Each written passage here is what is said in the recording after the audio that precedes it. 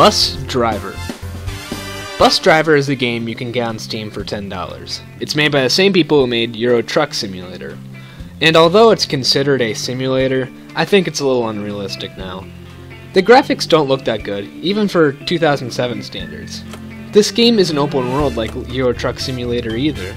It's just a bunch of missions, and with more complicated missions being unlocked as you progress. And in total, there's just 30 missions you can do over and over and over again. To me, this game feels like Ocean City Racing with no free roam.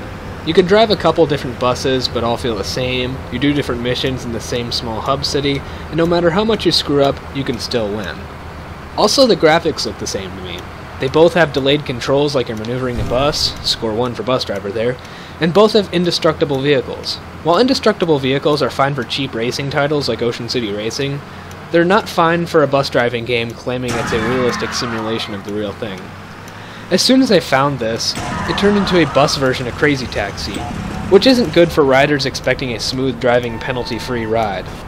There's a score system that gives you points if you arrive on time, not get in any accidents, keep the riders happy, and using turn signals when changing lanes. You lose points when you run red lights, arrive early but not late for some reason, get into accidents, overbrake stressing the passengers, and not using turn signals to change lanes. And guess what route I took? Despite being the most reckless bus driver in recorded history, I still managed to get a positive score. Just like in Ocean City Racing, it's really hard to lose at the game. But what really puts the nail in the coffin is the price. Although I had fun ramming into everything I see, after an hour it got a little old. And that's when I realized you could do the same type of crazy stuff on Ocean City Racing, which is 3 times cheaper and 3 years newer.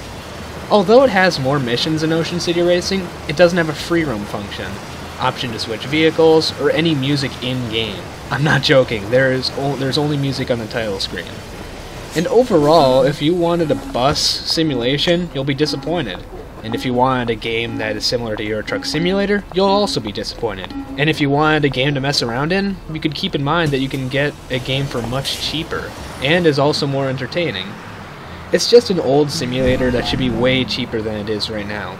But anyway, I'm Oscar, and I'll see you guys later.